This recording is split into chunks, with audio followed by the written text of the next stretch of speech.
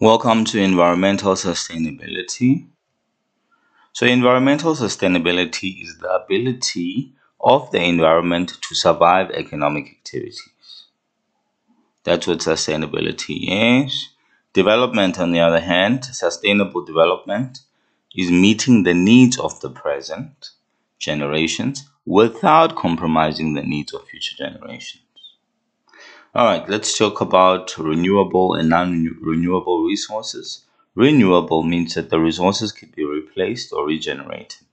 And we could see there in the picture, the sun, the water, plants, these are renewable resources. The sun will rise again even after it is set. So that makes a sun renewable, and even water, it will rain again and we'll have water again. So then it's renewable. And even plants, we can plant them again and get new plants. Non-renewable, on the other hand, once you've used it, it's gone.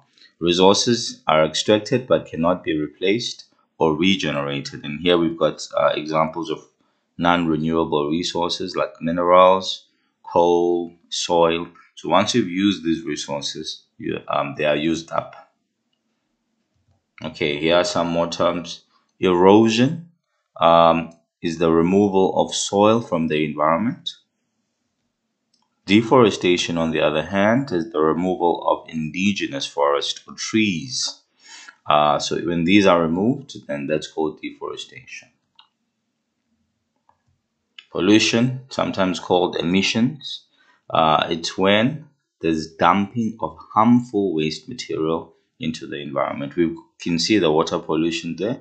When harmful substances are dumped into the water, there's air pollution on the other one. We've got, we can see some more water pollution here, plastic being dumped by the ocean. All these are forms of pollution or emissions. All right, so now we want to explain greenhouse gases.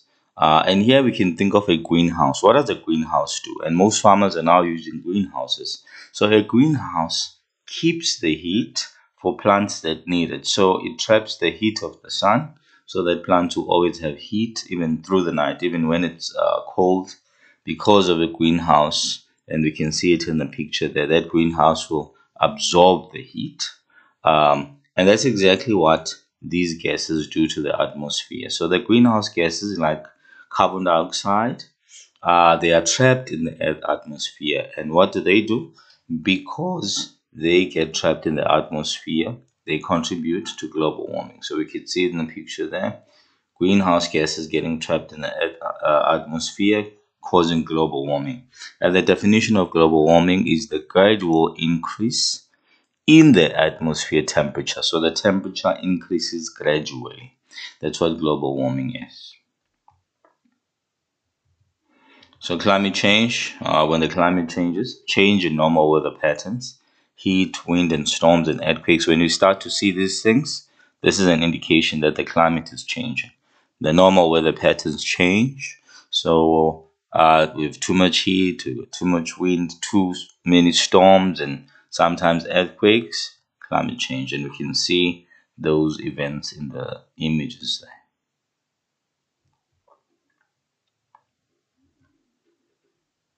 All right, indigenous knowledge. What's indigenous knowledge? It's the traditional and cultural knowledge of specific local community, right? Indigenous means it is traditional knowledge that that community has. And we can see in the picture there some of the Khoi people. We can still find them in certain regions, especially in the Northern Cape. They would have indigenous knowledge about their systems and, the history.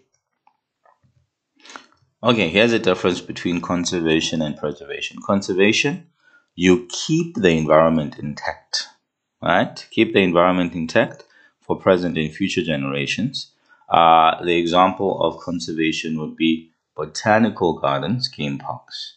Whereas with preservations, you keep non-renewable resources intact, such as ecological systems and heritage sites. So the conservation focuses on nature, and the other one focuses on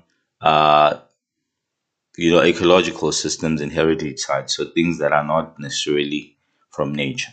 So conservation, here we see a picture of a botanical garden with plants, and when you keeping these botanical gardens or game parks or um, the safari where you find wild animals, keeping them intact, that's called conservation.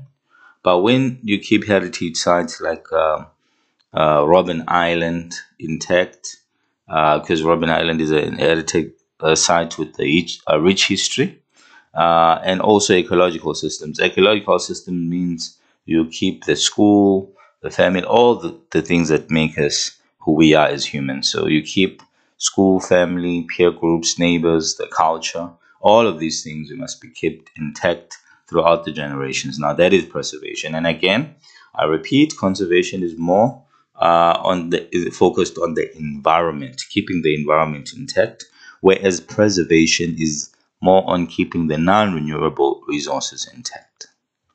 Okay, so what could the government do? What are some of the government interventions to control pollution or emissions? The government can introduce an environmental tax. This environmental tax is also called a green tax, sometimes called a carbon tax. So this is a tax charged on goods that harm the environment, goods with an external cost, a negative externality. An environmental subsidy is just the opposite. So this is a grant that can be given to green businesses. Remember, the word green refers to being environmental friendly. So green businesses can receive a subsidy or a grant. Third one is a marketable permit. So a business can get a license to pollute only a certain amount. Remember, businesses have to pollute a certain amount, otherwise we wouldn't have goods and services. But they can get a marketable permit, a permit which allows them to produce only a certain amount. The government can also enforce command and control. By enforcing command and control, the government would be giving direct regulations and laws regarding pollution. There were also some international measures. There's the Kyoto Protocol, which is an agreement by developed countries to reduce emissions or pay. In the Kyoto Protocol Convention, this was agreed that developed countries would reduce emissions or they would pay for polluting in developing countries. The Stockholm Protocol is another convention where an agreement was reached to reduce chemical waste. Basel Convention is also an international agreement to manage the export and import of nuclear waste, sometimes called hazardous material. So that was agreed upon in the Basel Convention. The last one is the CITES, Convention of International Trade in Endangered Species, also a UN convention to protect loss of biodiversity. Remember, biodiversity means different species on Earth, animals and plants. By protecting endangered species, we know the endangered species such as the rhino that may become extinct if it's not protected, or even the elephant. So this convention, the CITES, also protecting those endangered species. They are endangered because, well, they are in danger of becoming extinct. All right, those are some of the international measures that were taken to protect the environment. Thank you.